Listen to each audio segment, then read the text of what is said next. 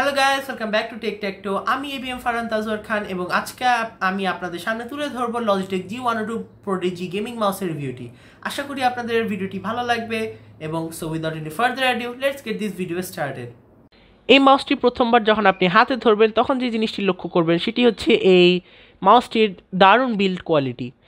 এই মাউসটি বানানোর সময় ব্যবহৃত হয়েছে hard black colour matte coated plastic এবং এই প্লাস্টিকটি খুবই ভালো মানের, যার কারণে আপনার হাতেরটা খুবই ভালো প্রিমিয়াম ফিল দিয়ে থাকে।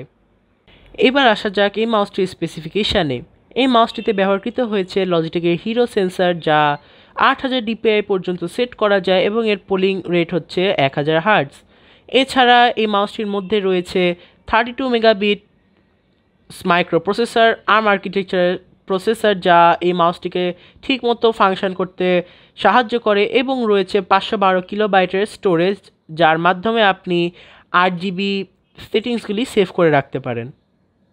মাউসটির সঙ্গে আরেকটি যে জিনিসটি আপনি দেখতেই পাচ্ছেন সেটি হচ্ছে 8GB লাইটিং এবং এই মাউসটির রয়েছে 1 জোন 8GB লাইটিং, যা আপনি জি হাব সফটওয়্যারের মাধ্যমে 5টি ধরনের এফেক্ট এবং নানান রকমের রং চুজ করতে পারবেন, যা এখানে ডিসপ্লেড হবে।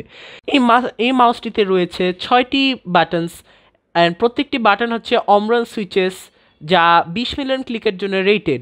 এখন আপনার primary left right click, scroll wheel, middle click, তার সঙ্গে রয়েছে ডিপিআই সুইচ এবং দুটি ম্যাক্রো সুইচ। তার ডিফল্ট কাজ হচ্ছে ব্যাক আর ফ্রন্ট বাটন হিসেবে কাজ করা। তবে এই দুটি বাটন আপনি লজিটেকের জি হাব সফটওয়্যারের মাধ্যমে আপনার গেম এবং অ্যাপ্লিকেশন ওয়াইজ ফাংশনস চেঞ্জ করে রাখতে পারেন। লজিটেকের জি হাব সফটওয়্যার, যার মাধ্যমে আপনি আপনার মাউসের নানান জিনিস বদলাতে পারবেন এবং নানান জিনিস আপনার নিজের মতো কাস্টমাইজ করে নিতে পারেন। সো এই সফটওয়্যারটিতে আমরা যে 3টি জিনিস চেঞ্জ করতে পারবো, প্রথমটি হচ্ছে লাইট এফেক্টস। সেখানে 5টি এফেক্টস আছে: audio visualiser, screen sampler, breathing, cycle আর ফিক্সড। এখান থেকে আমরা কালার্সগুলো চুজ করতে পারবো, যেটা শো করবে আমরা ফিক্স মোডে, এবং আমরা কতটুকু ব্রাইটে RGBটা তা আমরা কন্ট্রোল করতে পারছি। এছাড়া রয়েছে হচ্ছে ম্যাক্রো বাটন সাইনিং। সো এখান থেকে আমরা যে নানান বাটনগুলো আছে যেগুলো ম্যাক্রো কিজ বলে থাকি, এইগুলোর ফাংশনস আমরা চেঞ্জ করতে পারবো। ইভেন কি আমরা প্রাইমারি, মিডল এবং সেকেন্ডারি ক্লিকেরও ফাংশনস চেঞ্জ বা রিভার্স করতে পারি। তারপরে যে সেটিংসটি আমরা চেঞ্জ করতে পারছি সেটি হচ্ছে সেন্সিটিভিটি আর ডিপিআই। এই সেন্সারটি 8000 DPI পর্যন্ত যায় সর্বমোট। তবে এত ডিপিআইতে আসলে কখনোই কেউ মাউস ব্যবহার করে না। আমি যে 3টি ডিপিআই সেটিংস ব্যবহার করি তা হচ্ছে 400 DPI, যেটা আমি FPS অথবা ফার্স্ট পারসন শুটার গেমে ব্যবহার করে থাকি। তারপর আছে 1000 DPI, যা আমি নানান কাজে এভরিডে কাজে ইউজ করি। আর 1600, যেটা আমি যখন খুব ফাস্ট কোনো কিছু করতে হয় তখন আমি 1600-তে দিই। এখন আরেকটা জিনিস যা আপনি চেঞ্জ করতে পারবেন তা হচ্ছে রিপোর্ট রেট আর পোলিং রেট।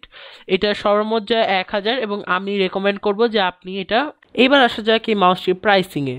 এই মাউসটি আপনি বাংলাদেশের নানান দোকান যেমন স্টারটেক, রায়ান্সে পাবেন অ্যাবাউট 2500 বাংলাদেশি টাকায়, এবং এই প্রাইসে বলতে গেলে আর কোনোই মাউস নেই যা এটির মতো প্রিমিয়াম ফিল এবং কোয়ালিটি দিয়ে থাকে।